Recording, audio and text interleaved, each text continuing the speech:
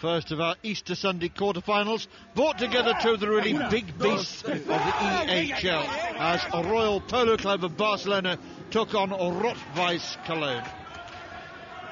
And it was Cologne in the red and white shirts. Remember the club of the two Zeller brothers and also the two Wesses.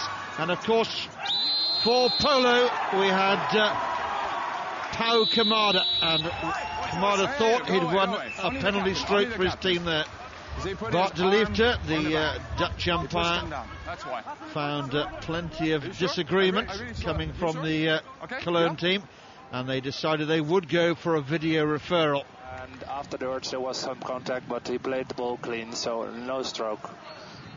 Okay, no stroke, no foul. Okay, no thank foul, you. Bully. Hayes Hoffman, the video umpire, decided it wasn't to be a penalty stroke after all. Disappointment then for Polo. Matthijs Witthuis was in the thick of things throughout, and that attack ended in a penalty corner. Good work there by Gabriel Debanche. No complaint this time from Rot-Weiss. Kamada came up and brought out the very best of Max Weinhold, who made a fine save there, diving away to his right-hand side. That was an easy penalty corner for umpire Andy Mayer to give. Some interested spectators. And how about this for a strike from... who else? Christopher Zeller. Really fine flick there, high into the net, well beyond the reach. So into the second quarter, and Polo starting to come back into contention. Rot-Weiss still leading by 1 goal, but what's happened here? A double deflection, first off the stick of Philip Zeller, then off Max Weinhold, and the ball has ended up in the back of the net. And that's an own goal. Christoph Beckmann was not impressed. Rutschen auf der Brustwarze, vorm Torwart. Da machen wir die Hütten, verdammt nochmal. Gegen das königliche Gestüt hier. Real passion there coming from the Cologne coach. And an interested spectator there, Richard Krajcek, up in the crowd.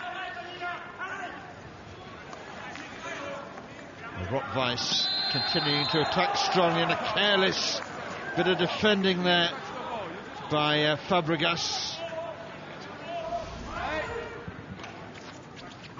Up stepped Zeller, and he put the ball beyond the reach of Fabregas, this time low, and Cologne back ahead. No chance there for Oriol Fabregas. Too much heat on the ball. Well, at 2-1, the game was still very much in the balance, but Cologne came powerfully forward, looking for a third goal that would surely end the Polo resistance. And a clever bit of trickery there, winning another corner opportunity.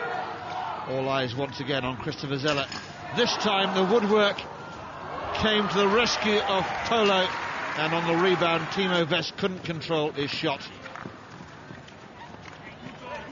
Polo were giving as good as they got though, and that seemed to have come off a defender's foot. They wanted a replay, but they couldn't find a captain to ask for one. Yeah, I need to clear it up. Andy Mayer waved away the appeals. So into the final quarter we went. Polo still trailing, but how about that for a response early in the fourth quarter? Gabriel Debanche there, the son of the coach, with a wonderful tipping goal to bring the scores back level again.